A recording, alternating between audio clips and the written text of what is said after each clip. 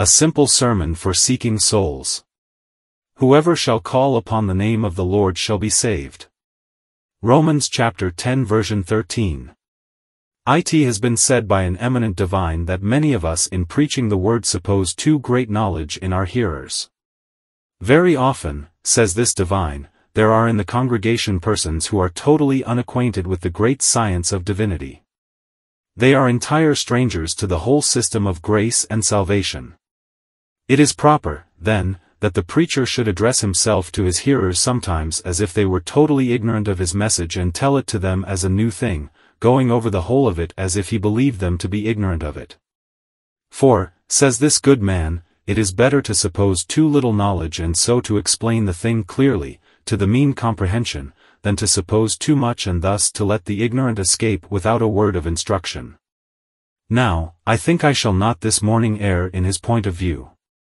I shall assume that some of my congregation, at least, are totally unacquainted with the great plan of salvation. And you that know it well and have tried its preciousness will bear with me, I am sure, while I try in the simplest words that human lips can put together to tell the story of how men are lost and how men are saved according to the words of my text by calling upon the name of the Lord. Well then, we must begin at the beginning. And we must first tell our hearers that inasmuch as our text talks of men being saved, it implies that men need saving. And we tell them that if men had been as God created them, they would have needed no saving. Adam in the garden needed no salvation. He was perfect, pure, clean, holy and acceptable before God. He was our representative. He stood as the representative for all the race, and when he touched the forbidden fruit and ate of the tree of which God had said, "You shall not eat thereof, or you shall surely die," when he so transgressed against God, he needed a Savior, and we, his offspring through his sin, are born into this world, each of us needing a Savior. We, who are now present, must not however throw blame on Adam. No man was ever yet damned for Adam's sin alone. Children dying in infancy are, without doubt, saved by sovereign grace through the atonement which is in Christ Jesus. No sooner do they close their eyes on earth, being innocent of any actual sin, they at once open them in the bliss of heaven. But you and I are not children. We need not talk just now of Adam's sins. We have our own to account for, and God knows they are enough. Holy Scripture tells us that we all have sinned and come short of the glory of God, and conscience bears witness to the same truth. We have all broken the great commands of God, and in consequence thereof the just God is bound in justice to punish us for the sins we have committed. Now, my brethren, it is because you and I have broken the divine law and are subject to the divine wrath that we stand in need of mercy. Every one of us therefore, every one of us, if we would be happy, if we would dwell in heaven with God forever, must be saved. But there is great confusion in the minds of men as to what being saved is. Allow me, then, to say that salvation means two things. It means in the first place, our escaping from the punishment of sins committed. And it means in the next place, the escaping from the habit of sin, so that in the future we shall not live as we have lived. The way in which God saves you is twofold. He finds man a sinner breaking his law. He says, "I forgive you, I will not punish you. I have punished Christ instead of you, you shall be saved." But that is only half the work. He says in the next place, "Man, I will not let you go on sinning as you have been likely to do. I will give you a new heart which shall subdue your evil habits. So that whereas you have been the slave of sin you shall be free to serve me. Come away, you are not going to serve that black master of yours any more.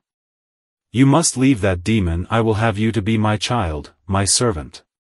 You say, "I cannot do so." Come, I will give you grace to do it. I give you grace to break off drunkenness, grace to renounce your swearing, grace to give up Sabbath breaking. I give you grace to run in the ways of my commandments and to find them to be a delightful road. Salvation, then, I say, consists of two things: deliverance on the one hand from the habit of living in enmity with God, and, on the other hand, deliverance from the punishment annexed to transgression. The great subject of this morning, which I shall attempt to dwell upon in very plain language, attempting no flights of oratory whatever, is how men may be saved. That is the one great question. Let them remember what to be saved is. It is to be made Christians, to have new thoughts, new minds, new hearts, and then, it is to have a new home forever at God's right hand in bliss. How may they be saved? What must I do to be saved, is a cry springing from many lips here this morning. The answer of my text is this: whoever shall call upon the name of the Lord shall be saved. I shall first try to explain the text, a little explanation. Secondly, I shall try to clear the text from some errors about salvation which are very popular, that will be refutation. And then, thirdly, I shall press the usefulness of my text upon your minds, that will be exhortation. Explanation, refutation, exhortation, you will remember the points and may God impress them upon your minds. First, then, explanation. What is here meant by calling upon the name of the Lord? And I tremble at this very moment when I try to explain my text, for I feel it is very easy to darken words without knowledge. Full many a time has a preacher rendered Scripture dark by his explanations instead of making it brighter. Many a preacher has been like a painted window, shutting out the light instead of admitting it. There is nothing whatever puzzles me more and tries my mind more than the answer to that simple question: what is faith? What is believing? What is calling upon the name of the Lord? In order to get the true sense of this, I turned to my concordance and looked up the passages where the same word is employed. And so far as I can judge, I may state from the authority of Scripture, that the word call signifies worship. So I might translate it thus: whoever worships God shall be saved. But you must let me explain that word worship according to the scriptural meaning of it in order to explain the word call. To call upon the name of the Lord, in the first place, signifies to worship God. You will find in the book of Genesis that, when men began to multiply upon the face of the earth, then began men to call upon the name of the Lord. That is, they began to worship God. They built altars in His name. They certified their belief in the sacrifice that was to come by offering a typical sacrifice upon the altar they had built. They bowed their knee in prayer. They lifted their voice in sacred song and cried, "Great is Jehovah, Creator, Preserver, let Him be praised, world without end." Therefore, whoever he may be in the whole wide world who is enabled by grace to worship God, in God's way, shall be saved. If you worship Him by a mediator, having faith in the atonement of the cross. If you worship Him by humble prayer and hearty praise, your worship is a proof that you shall be saved.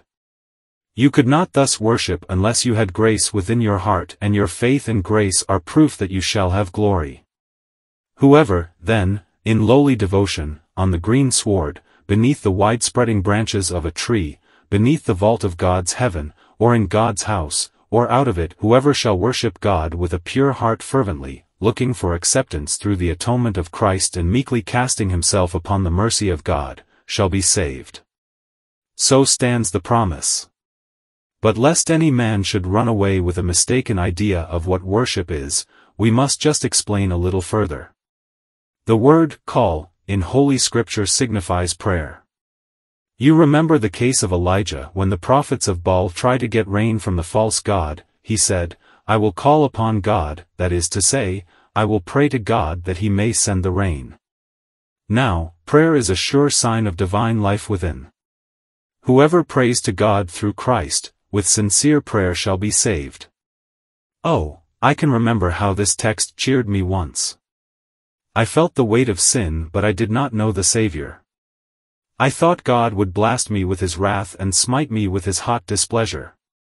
From chapel to chapel I went to hear the word preached, but never a gospel sentence did I hear.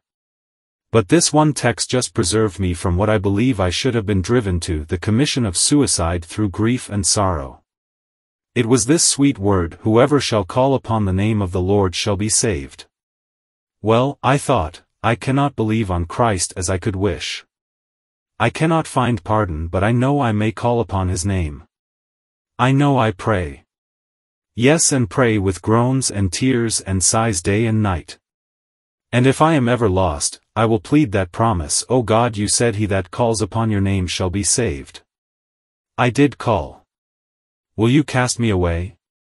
I did plead your promise. I did lift up my heart in prayer. Can you be just and yet damn the man who did really pray? Mark that sweet thought, prayer is the certain forerunner of salvation. Sinner, you cannot pray and perish. Prayer and perishing are two things that never go together. I ask you not what your prayer is. It may be a groan, it may be a tear, a wordless prayer, or a prayer in broken English, ungrammatical and harsh to the ear, but if it is a prayer from the inmost heart, you shall be saved. Or else this promise is a lie. As surely as you pray, whoever you may be, whatever your past life, whatever the transgressions in which you have indulged, though they are the foulest which pollute mankind, yet if from your heart you have learned to pray. Prayer is the breath of God in man, returning from where it came. And you cannot perish with God's breath in you. Whoever shall call upon the name of the Lord shall be saved. But the word call signifies a little more, it signifies trust. A man cannot call upon the name of the Lord unless he trusts in that name. We must have reliance upon the name of Christ, or else we have not called aright. Hear me, then, poor tried sinner. You have come here this morning sensible of your guilt, awakened to your danger. Here is your remedy. Christ Jesus, the Son of God, became a man. He was born of the Virgin Mary, suffered under Pontius Pilate, was crucified, dead and buried. He did this to save sinners such as you are. Will you believe this? Will you trust your soul to it?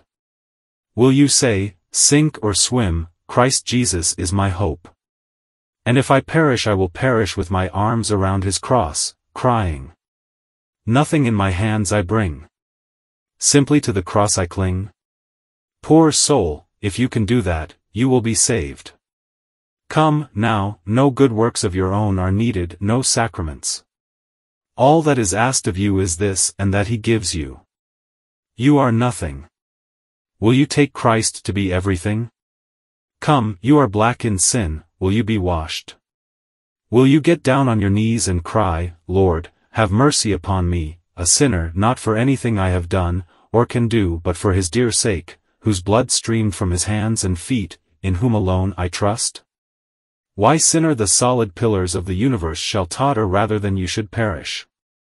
Yes, heaven should weep a vacant throne and an extinguished Godhead rather than the promise should be violated in any case in the world.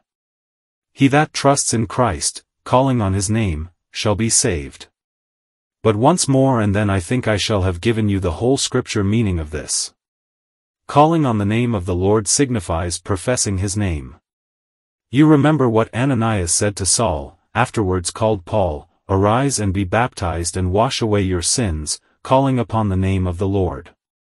Now, sinner, if you would be obedient to Christ's word says, he that believes and is immersed, shall be saved. Mark, I have translated the word. King James would not have it translated. I dare not be unfaithful to my knowledge of God's word.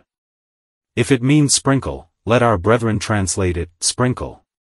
But they dare not do that. They know they have nothing in all classical language that would ever justify them in doing that, and they have not the impudence to attempt it.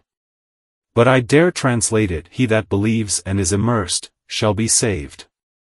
And though immersion is nothing, yet God requires of men who believe that they should be immersed, in order to make a profession of their belief. Immersion is nothing, I repeat. In salvation, it is only the profession of salvation. But God requires that every man that puts his trust in the Savior should be immersed, as the Savior was, in order to the fulfillment of righteousness. Jesus went meekly down from Jordan's shore to be immersed beneath the waves. And so let every believer be baptized in his name. Now some of you draw back from the thought of making a profession. No, you say, we will believe and be secret Christians.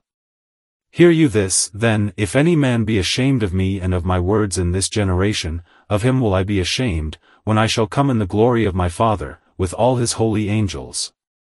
I will repeat a truism. Not one of you in your lives ever knew a secret Christian, and I will prove it to you. If you knew a man to be a Christian, it could not be a secret. For if it had been a secret, how came you to know it? Then, as you never knew a secret Christian, you are not justified in believing there is such a one. You must come out and make a profession. What would Her Majesty think of her soldiers, if they should swear they were loyal and true, and were to say, Your Majesty, we prefer not to wear these regimentals. Let us wear the dress of civilians. We are right honest men and upright. But we do not care to stand in your ranks, acknowledged as your soldiers. We had rather slink into the enemy's camp and into your camps, too, and not wear anything that would mark us as being your soldiers. Ah, some of you do the same with Christ. You are going to be secret Christians, are you, and slink into the devil's camp and into Christ's camp, but acknowledged by none? Well, you must take the risk of it, if you will be so. But I should not like to risk it. It is a solemn threat, of him will I be ashamed when I come in the glory of my Father, and all cannot be my disciple. Now, then, I claim of every sinner here whom God has awakened to feel his need of a Savior obedience to the command of Christ, in this point, as well as in every other. Hear the way of salvation: worship, prayer, faith, profession. And the profession, if men would be obedient, if they would follow the Bible, must be done in Christ's way by a baptism in water, in the name of the Father, of the Son and of the Holy Spirit. God requires this. And though men are saved without baptism, and multitudes fly to heaven who are never washed in the stream, though baptism is not saving, yet if men would be saved, they must not be disobedient. And inasmuch as God gives a command, it is mine to enforce it. Jesus said, Go and preach the gospel to every creature. He that believes and is immersed, shall be saved. He that believes not shall be damned. Here, then, is the explanation of my text. No churchman, member of state church, here can object to my interpretation. The Church of England holds dipping. It only says if children are weak they are to be sprinkled. And it is marvelous what a many weakly children there have been born lately. I am astonished to find any of you alive, after finding that so much weakness has everywhere existed.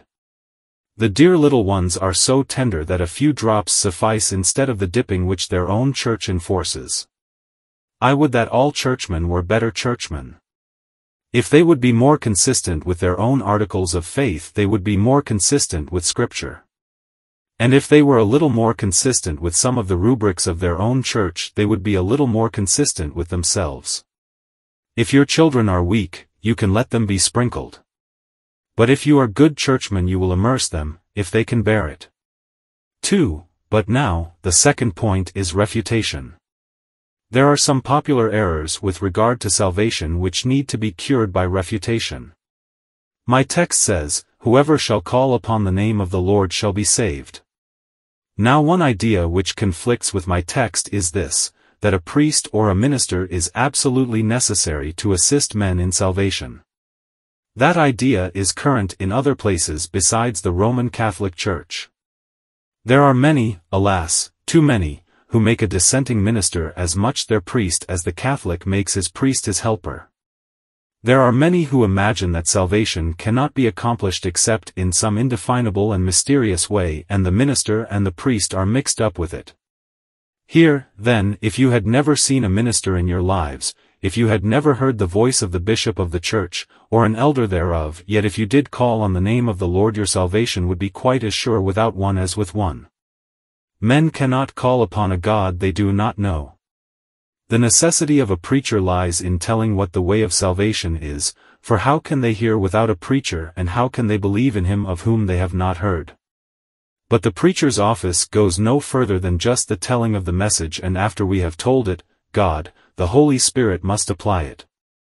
For further we cannot go. Oh, take care of priestcraft, take care of mancraft, of ministercraft, of clergycraft. All God's people are clergy, we are all God's kleros, all his clergy if we have been anointed with the Holy Spirit and are saved. There never ought to have been a distinction between clergy and laity. We are all clergy who love the Lord Jesus Christ, and you are as much fit to preach the gospel, if God has given you the ability and called you to the work by His Spirit, as any man alive. No priestly hand, no hand of Presbyterian, which means priest written large, no ordination of men is necessary. We stand upon the rights of manhood to speak what we believe, and next to that we stand upon the call of God's Spirit in the heart bidding us testify His truth. But, brethren, neither Paul, nor an angel from heaven, nor Apollos, nor Cephas can help you in salvation. It is not of man, neither by men. And neither pope, nor archbishop, nor bishop, nor priest, nor minister, nor anyone else has any grace to give to others. We must each of us go ourselves to the fountainhead, pleading this promise: whoever calls on the name of the Lord Jesus, shall be saved. If I were shut up in the mines of Siberia where I could never hear the gospel. If I did call upon the name of Christ, the road is just as straight without the minister as with him. And the path to heaven is just as clear from the wilds of Africa and from the dens of the prison and the dungeon, as it is from the sanctuary of God. Nevertheless, for edification all Christians should love the ministry, though not for salvation. The word of God is sweet to them, and beautiful on the mountains are the feet of them that bring glad tidings of peace. Another very common error is that a good dream is a most splendid thing in order to save people. Some of you do not know the extent to which this error prevails. I happen to know it. It is believed among many persons that if you dream that you see the Lord in the night you will be saved. And if you can see Him on the cross, or if you think you see some angels, or if you dream that God says to you, "You are forgiven, all is well." But if you do not have a very nice dream you cannot be saved. So some people think. Now, if it is so, the sooner we all begin to eat opium the better. Because there is nothing that makes people dream so much as that, and the best advice I could give would be, let every minister distribute opium very largely, and then his people would all dream themselves into heaven. But out with that rubbish. There is nothing in it. Dreams are the disordered fabrics of a wild imagination.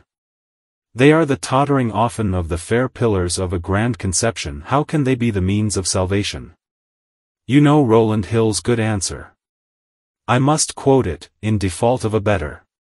When a woman pleaded that she was saved because she dreamed, he said, "Well, my good woman, it is very nice to have good dreams when you are asleep. But I want to see how you act when you are awake. For if your conduct is not consistent in religion when you are awake, I will not give a snap of the finger for your dreams." Ah, I do marvel that ever any person should go to such a depth of ignorance as to tell me the stories that I have heard myself about dreams. Poor dear creatures, when they were sound asleep they saw the gates of heaven opened and a white angel came and washed their sins away, and then they saw that they were pardoned. And since then they have never had a doubt or a fear. It is time that you should begin to doubt, then, very good time that you should. For if that is all the hope you have, it is a poor one. Remember, it is, whoever calls upon the name of God, not whoever dreams about Him. Dreams may do good. Sometimes people have been frightened out of their senses in them.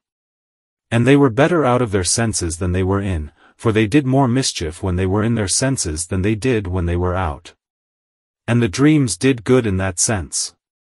Some people, too, have become alarmed by dreams.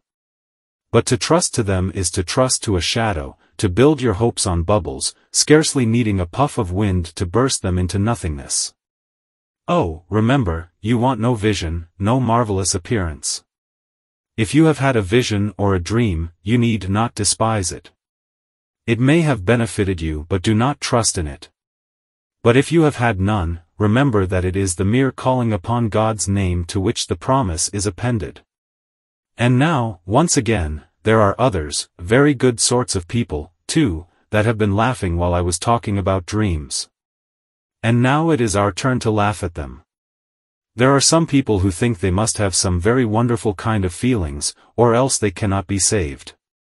Some most extraordinary thoughts such as they never had before, or else certainly they cannot be saved. A woman once applied to me for admission to church membership. I asked her whether she had ever had a change of heart. She said, "Oh yes, sir, such a change as you know," she said, "I felt it across the chest so singular, sir. And when I was a-praying one day I felt as if I did not know what was the matter with me, I felt so different. And when I went to the chapel, sir, one night, I came away and felt so different from what I felt before, so light." "Yes," I said, "light-headed, my dear soul, that is what you felt but nothing more, I am afraid." The good woman was sincere enough.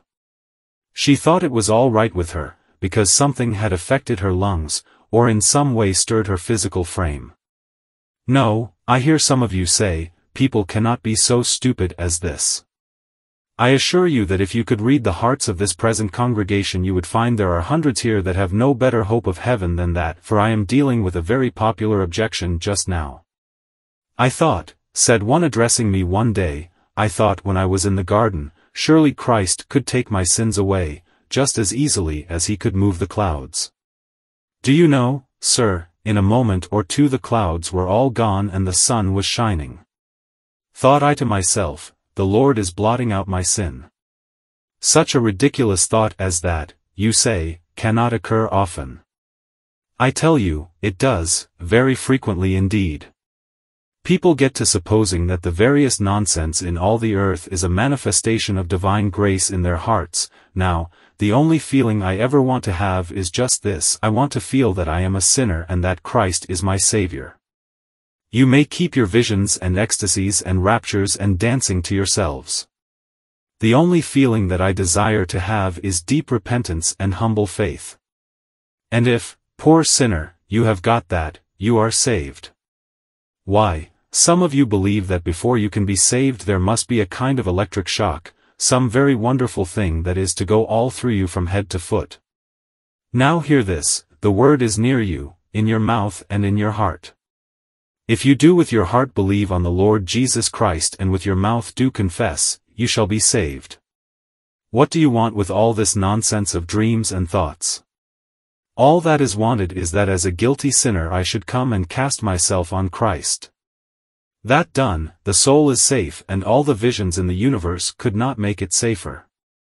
And now, I have one more error to try to rectify. Among very poor people, and I have visited some of them and know what I say to be true. And there are some here and I will speak to them. Among the very poor and uneducated, there is a very current idea that somehow or other salvation is connected with learning to read and write. You smile, perhaps, but I know it is true. Often has a poor woman said, "Oh, sir, this is no good to poor ignorant creatures like us. There is no hope for me, sir. I cannot read. Do you know, sir, I don't know a letter. I think if I could read a bit I might be saved. But, ignorant as I am, I do not know how I can, for I have got no understanding, sir." I have found this in the country districts, too, among people who might learn to read if they liked. And there are none but can unless they are lazy. And yet they sit down in cold indifference about salvation under the notion that the parson could be saved, for he reads a chapter so nicely. That the clerk could be saved, for he said, "Amen," so well. That the squire could be saved, for he knew a great deal and had a vast many books in his library. But that they could not be saved, for they did not know anything, and that therefore it was impossible. Now, have I one such poor creature here? I will speak plainly to you. My poor friend, you do not need to know much to go to heaven. I would advise you to know as much as ever you can. Do not be backward in trying to learn. But in regard to going to heaven, the way is so plain that, the wayfaring man, though a fool, shall not err therein. Do you feel that you have been guilty, that you have broken God's commandments? Do you feel that you have not kept his Sabbath, that you have taken his name in vain? That you have not loved your neighbor as yourself, nor your God with all your heart? Well, if you feel it, Christ died for such as you. He died upon the cross and was punished in your place, and he tells you to believe it. If you want to hear more about it, come to the house of God and listen, and we will try to lead you to something else. But remember, all you want to know to get to heaven is the two things that begin with S: sin and Savior. Do you feel your sin? Christ is your Savior. Trust to Him. Pray to Him. And as sure as you are here now and I am talking to you, you will one day be in heaven. I will tell you 2 prayers to pray. First, pray this prayer: Lord, show me myself. That is an easy one for you. Lord, show me myself, show me my heart, show me my guilt. Show me my danger. Lord, show me myself. And, when you have prayed that prayer and God has answered it, and remember, He hears prayer, when He has answered it and shown you yourself, here is another prayer for you: Lord, show me yourself, show me your work, your love, your mercy, your cross, your grace. Pray that, and those are about the only prayers you want to pray to get to heaven with: Lord, show me myself. Lord, show me yourself. You do not need to know much, then. You need not spell to get to heaven. You need not be able to speak English to get to heaven. The ignorant and rude are welcome to the cross of Christ and salvation. Excuse my thus answering these popular errors. I answer them because they are popular, and popular among some who are present. O men and women, hear the word of God once more. Whoever shall call upon the name of the Lord shall be saved. Man of 80, child of 8, young man and maiden, rich, poor, literate, illiterate, to you is this preached in all its fullness and freeness, yes, to every creature under heaven, whoever, and that shuts out none, whoever shall call upon the name of the Lord shall be saved. 3. And now I have nothing to do except to finish with exhortation.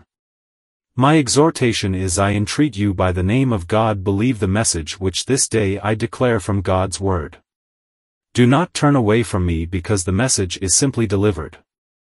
Do not reject it because I have chosen to preach it simply and plainly to the poor. Here again, whoever calls on the name of the Lord shall be saved. I beseech you, believe this.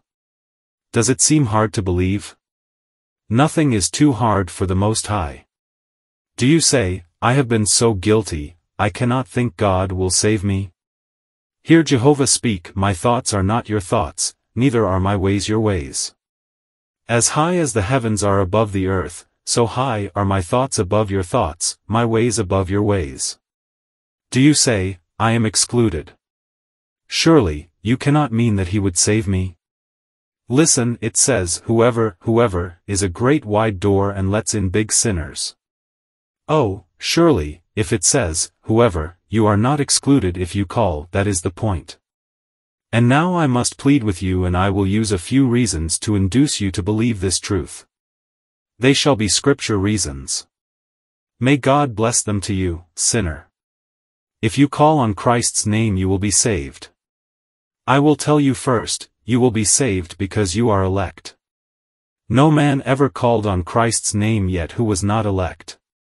That doctrine of election which puzzles many and frightens more, never need do so. If you believe, you are elect. If you call on the name of Christ you are elect. If you feel yourself to be a sinner and put your trust in Christ you are elect. Now, the elect must be saved, for them there is no perdition. God has predestinated them unto eternal life, and they shall never perish, neither shall any pluck them out of Christ's hands. God does not choose men and then cast them away. He does not elect them and then cast them into the pit. Now, you are elect. You could not have called on the name of Christ if you had not been elect. Your election is the cause of your calling, and inasmuch as you have called and do call upon the name of God, you are God's elect. And from His book not death nor hell can ever erase your name. 'Tis an omnipotent decree. Jehovah's will be done. His chosen must be saved, though earth and hell oppose. His strong hand shall break their ranks and lead His people through. You are one of these people. You shall at last stand before His throne and see His smiling face in glory everlasting, because you are elect. Now, another reason. If you call upon the name of the Lord you shall be saved, because you are redeemed.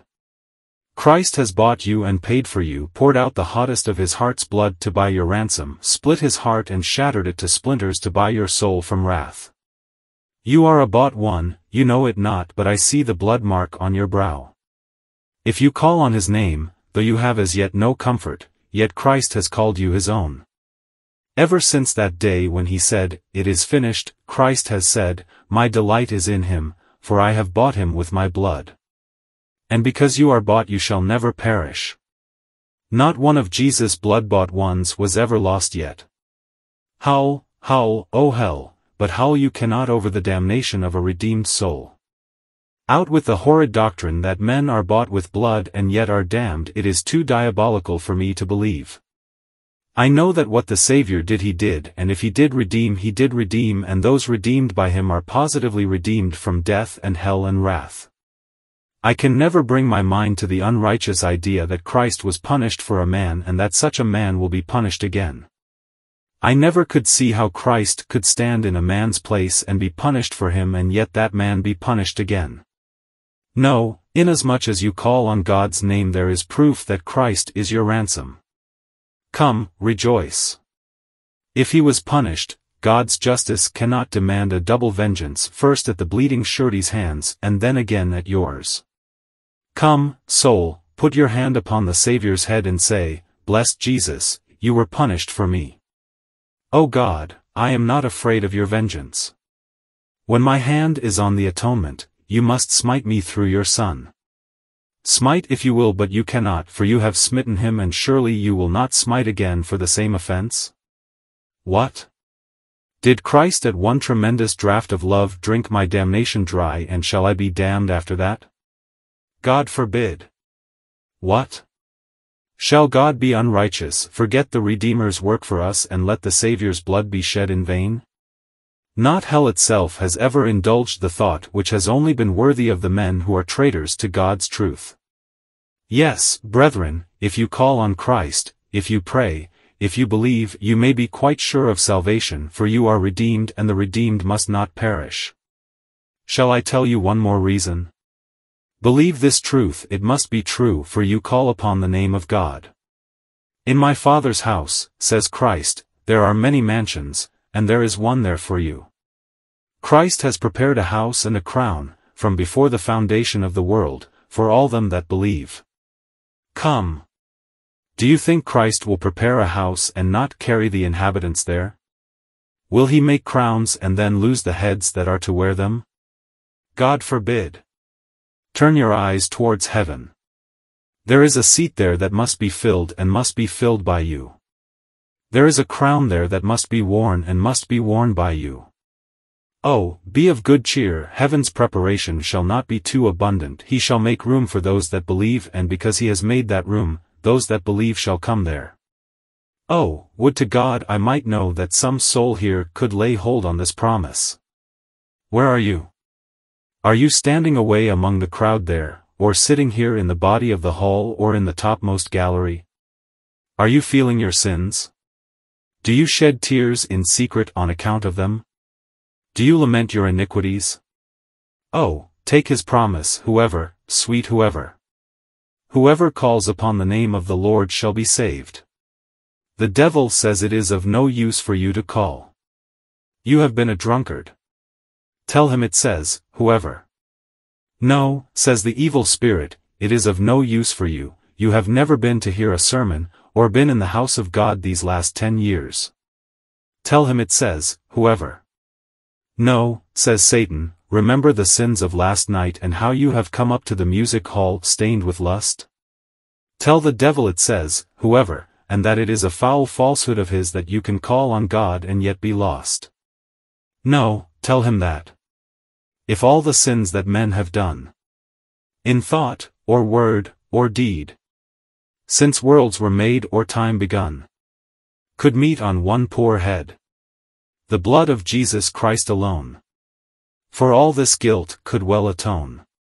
Oh, lay this to your heart. May God's Spirit do it. Whoever calls upon the name of the Lord shall be saved.